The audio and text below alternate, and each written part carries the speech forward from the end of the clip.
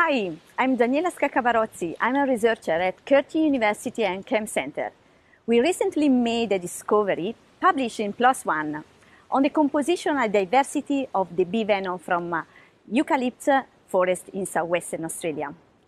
Bee venom is a powerful mix of proteins that are used for the treatment of degenerative and infectious diseases.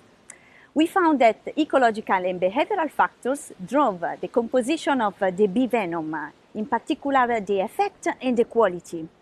In fact, angry bees or more active bees produce more bee venom and also a richer bee venom than docile bees. Then, seasonal factors like temperature and flowering period impacted the bee venom richness along with the geographical range. These findings are really important as open novel exploration of the bee venom profile and certification programs beneficial for the apicultural industry and the human health.